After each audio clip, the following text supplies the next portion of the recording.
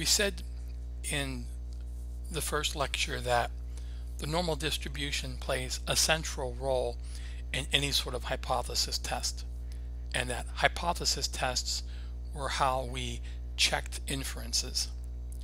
Now we want to go into the details of how the normal distribution is actually used. And so, as we said, it's used practically in all aspects of inference.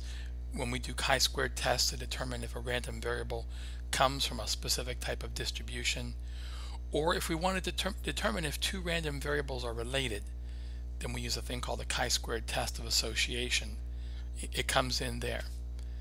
And again, the normal is related to the chi-squared because the square of standard normals, when they're added, is a chi-squared random variable. So that's the relationship to a normal. But it also comes in when we're looking at the distribution of estimators for parameters. We're going to see that the central limit theorem basically says that the distribution for the estimators are normal. And the rationale or the reason for that is going to be the central limit theorem. So distribution of estimators for parameters are generally normal. But we're also going to be analyzing error terms in models. When we set up models, we have to make sure that the error terms satisfy a number of conditions. And one of those conditions are that the errors have to be normally distributed. And so, of course, normal distribution plays a central role because we have to check and see if the errors follow a normal distribution. And finally, hypothesis testing, which we're going to talk about later. We're going to see through the central limit theorem how hypothesis testing uses the normal distribution. Okay, so there are three properties of the normal distribution probability density function that are very important, and you're probably very familiar with the shape of a normal distribution. It's centered around the mean, which we generally denote by mu, okay, Greek letter for m. And the first property is that the area under this entire curve has to be unity. Why is that? Well, what is this curve? It's a probability density function. How do I find the area under the curve? Well, I integrate the probability density function from negative infinity to infinity, and I know that the definition of a probability density function is that that integral has to be equal to 1. Okay, that's a very important fact. The second is that the curve is symmetric about the mean. Okay, and again, that plays a very vital role when we're working with a normal distribution.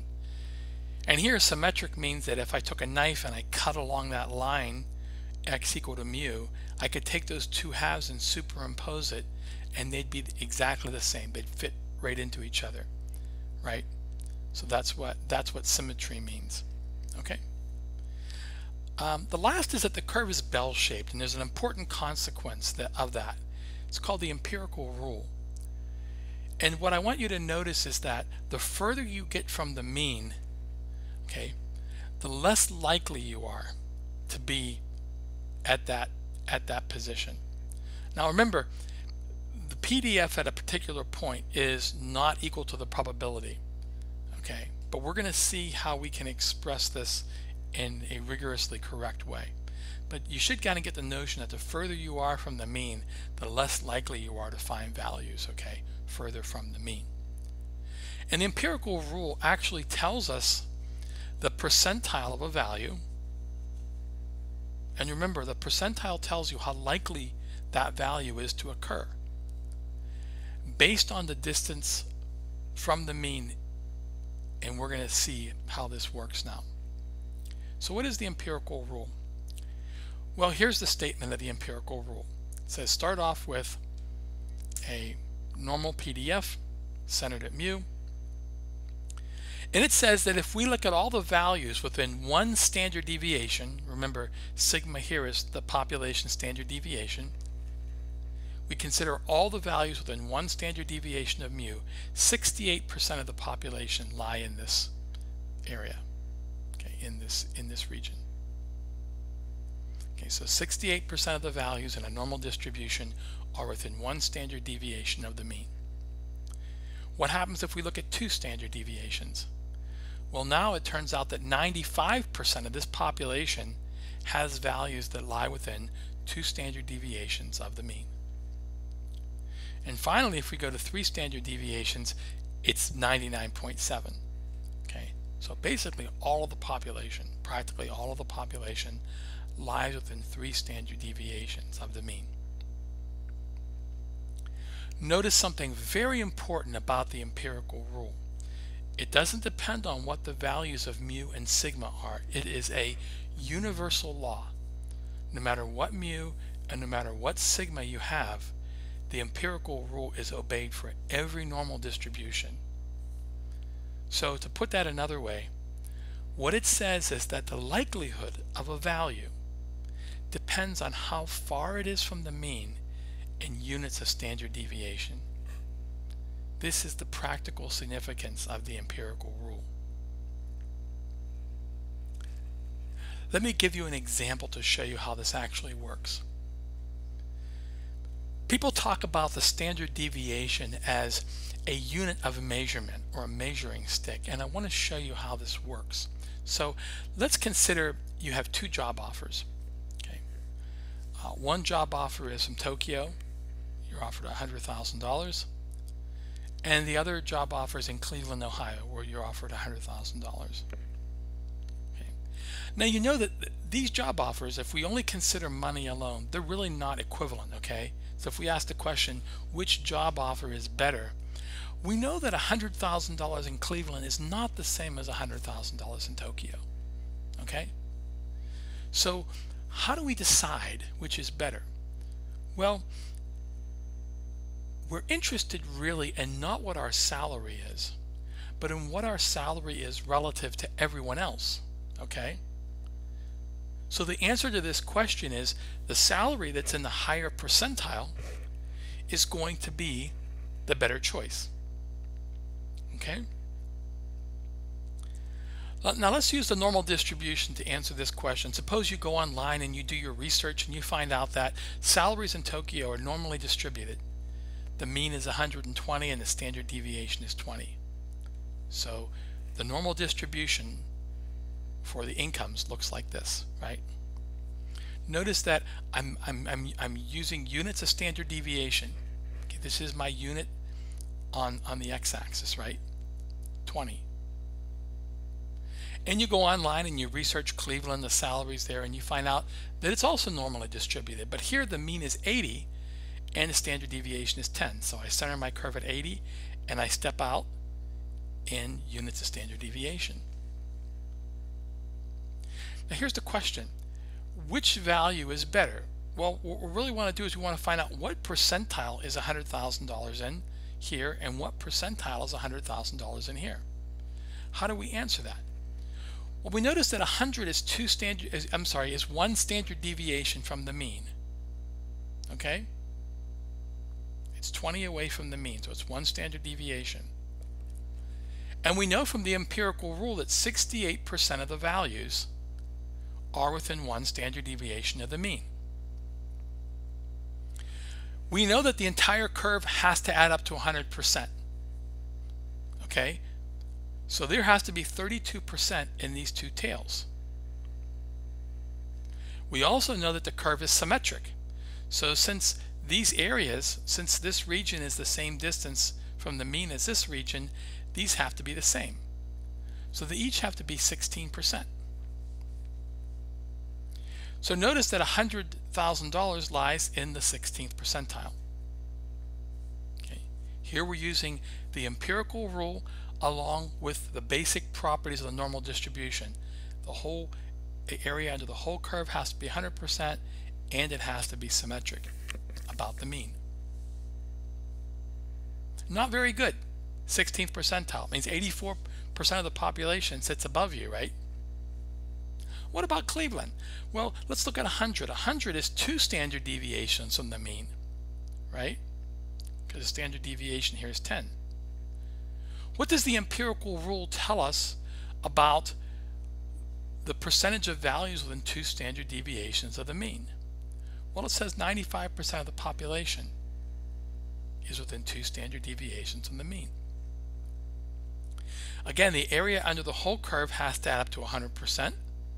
So the area and these two tails have to add up to 5%. And due to symmetry, each of these therefore have to be 2.5%. Now notice 100% is here. 2.5% sit above it, so 97.5 sit below it. And therefore we're in the 97.5th percentile. So clearly the Cleveland job offer based purely on monetary considerations is our best choice, right? Now I want you to think about something. Let's look at this example again. Okay, same distribution. But now let's suppose that Tokyo, instead of offering $100,000, offered $160,000. Okay, so you go to Tokyo and you say, I want a salary that matches Cleveland in terms of percentile. And they tell you, well, based on the distribution for Cleveland, we should pay you $160,000. Are they right? Well, let's see. Let's suppose again Cleveland still offers you $100,000. Are these two values in the same percentile? Well, let's see. 60 is 2 standard deviations away from the mean, and we know that 95% of the population is 2 standard deviations from the mean, and just like before, this has to be 2.5%. So this value lies in the 97.5th percentile. And we already went through this argument before and showed that this was in the 97.5th percentile. So yeah, these two salaries are now comparable, right? You sit in the same percentile. Now here's what I want you to notice. Notice that the percentile does not depend on the value of the random variable. Okay. It only depends on its sign distance from the mean. Sign distance meaning that, you know, 2 standard deviations below and 2 standard deviations above are very different, right? You'd rather be 2 standard deviations above than 2 standard deviations below. So sign is referring to x minus mu, the sign of x minus mu. But the point is that the percentile for a given data value, okay, depends only on its sign distance from the mean in units of standard deviation, right? So if you tell me how far a data value is from the mean in units of standard deviation, I can tell you the percentile. So this suggests that we define a new random variable. We're not really interested in x here, are we? We're interested really in the distance of x from the mean in units of standard deviation. So what would do that? Well, we'd have to subtract x from mu and divide by the standard deviation, right? And this creates a new variable. This is called the z-score. Okay? And notice what I say is true, because if I compute the z-score for here, 160 minus 120 divided by 20, I get 2. Okay, so when z is equal to 2, I'm in a 97.5th percentile. But this is also a z-score of 2, right? So this shows us that it's the z-score that determines the percentile, and the z-score only. It's not the mean, and it's not the standard deviation. Okay? Because I take them out of the picture. I subtract off the mean. I divide by the standard deviation. It's only how far a value is from the mean in units of standard deviation that determines its percentile, and the percentile tells us how likely a value is to occur. Okay? So percentile is very important. Okay, how do we do this? Okay, what if, for example, we don't get a nice number? Notice that here everything was nice. The z-scores, when the z-scores are integers between -3 and 3, the empirical rule can help us out, right?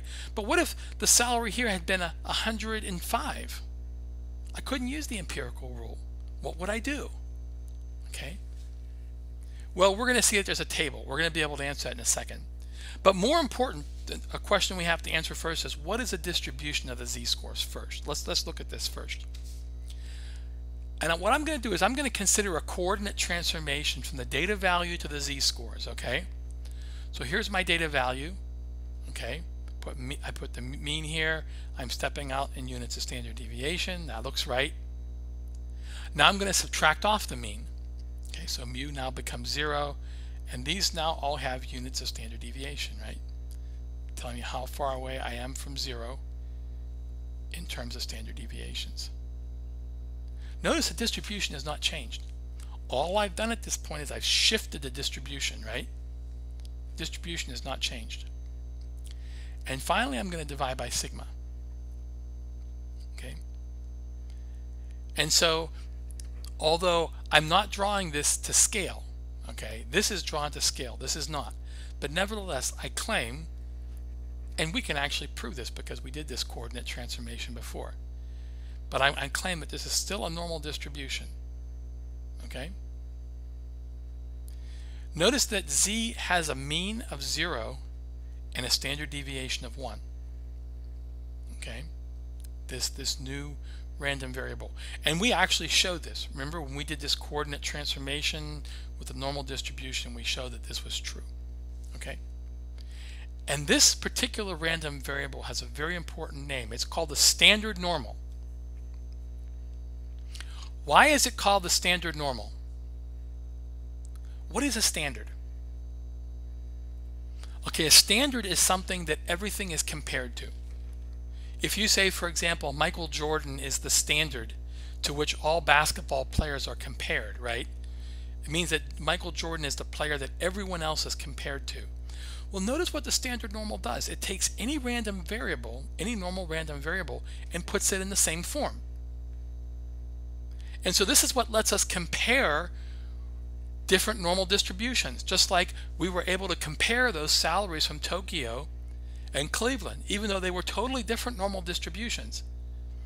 If we take both of those distributions and compare it relative to the standard normal, then we can compare the two. Okay, so the standard normal is what every normal distribution is transformed to. It's the standard. It's the one that everyone is put in terms of. Okay, so how do we now use the standard normal? Well, like we said, we know from the empirical rule that if the z-score is an integer, we can find its percentile, but it's as true in general. Okay, there are tables. Here's a kind of simple table. Okay, telling us if the telling us the z-score out to the first decimal what the percentile is. Notice that 0 is the 50th percentile. Okay, when I go to -1, okay, I'm roughly at the 16th percentile. Okay, but what happens if we have -2.518? What do? Well, then we have to use some sort of computer program, and you can use whichever you want. There's tons of them. Okay, there are packages that will tell you this. In Excel, it's norm.dist. Okay, but you're probably going to use R or some sort of routine you write in C, and there are packages to do this. Okay, we can't determine. Remember what we said? The CDF for the normal distribution cannot be found analytically. It has to be done numerically. Okay. All right. What sort of problems are we going to get with a normal distribution? Well, they take one of two forms. Okay, the first is where we're given a value from a normal distribution. We're told that it comes from a normal distribution, and we're also told the mean and the standard deviation. Okay, that's important. We have to know that it's from a normal distribution, and we have to know the mean and the standard deviation for that normal distribution. And if we do, then the first thing we can do is we can take a data value and find its percentile. And we've actually been doing that, right? So how do we do that? Well, we take the data value, we compute its z-score, and then we go to a table or use a computational program and we find its percentile.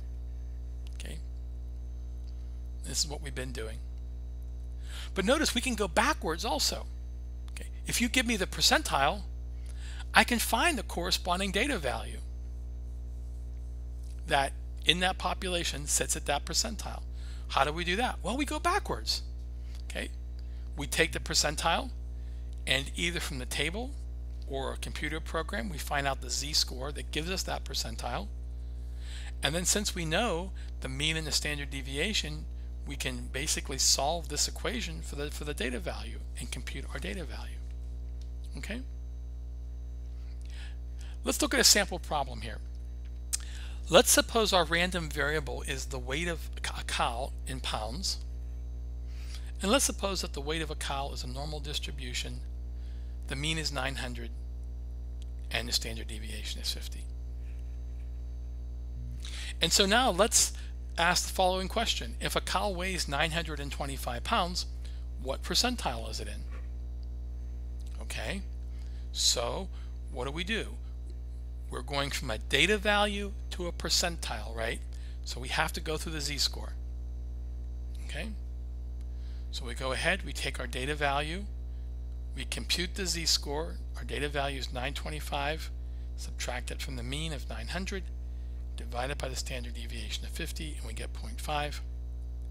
We go to the table and we find out this is in the 69.1st percentile, or we'll round it off to 69th percentile. Okay?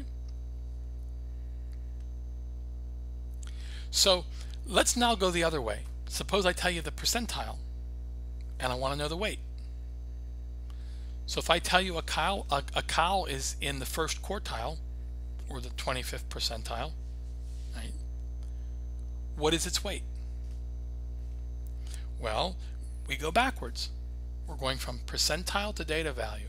But notice we always have to go through the z-score, right? He's the middleman. No matter which way you go, this way or this way, you always have to go through the z-score. So first I'm going to start with a percentile. And here I'm going to actually use a computer program. So let's use Excel. I'll just show you in Excel how to do it very quickly. I'm going to say, I'm going to start with X, mu, sigma. Okay, and I'm going to start with, I'm going to have percentile here. Okay, so I want the 25th percentile, so I'm going to have to put that in terms of a decimal. Mu is 900.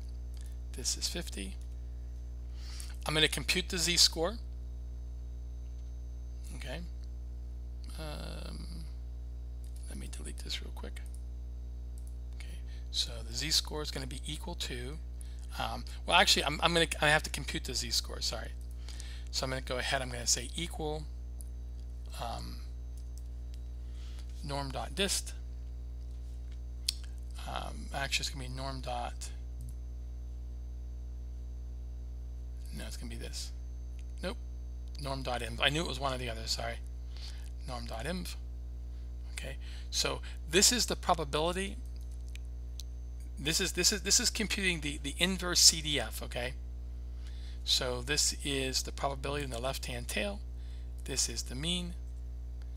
This is the standard deviation. Okay, and I'm going to actually do the z-score first, just to make it easier. Okay, and that's my z-score. Okay, and so now I'm going to go ahead. I'm going to compute the data value, which is going to be equal to mu plus. And this tells me how many units of standard deviation I am away from the mean, right? Okay, and I end up getting 866.275. Here I used a table, I rounded it off, okay, but this is showing you how to do it a little more carefully. Okay, so this was using a table which is only out to the first decimal point. All right. So these are some homework problems I'm going to have you do. The first one, use only the empirical rule, and the other one you're going to have to use a computer program. But these are good problems to start with so you can kind of get a handle on how to work with the normal distribution.